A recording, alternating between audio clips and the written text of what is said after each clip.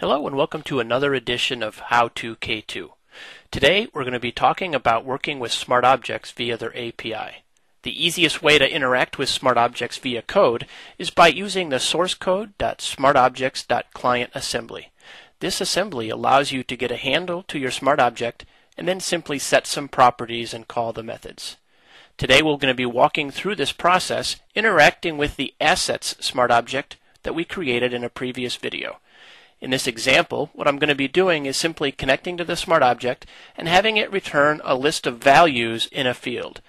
There are many other ways to interact with SmartObjects and many other methods to use. I just wanted to give you a starting point, so let's take a look at doing this.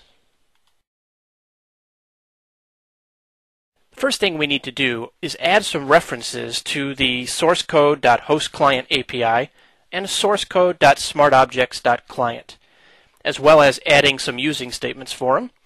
Now we need to create a SmartObject server client object, as well as establish our use of the connection string builder.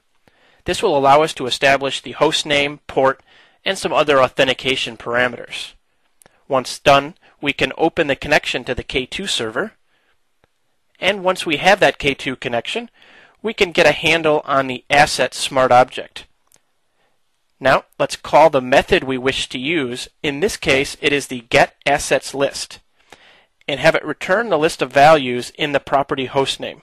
Now as long as there are values to write out, it will loop through and write them to the console. Now we simply close out the connection. We don't want to leave that hanging. Next, let's just build this and show you how it works through our console window. Let's click Build. It is building, and it's done.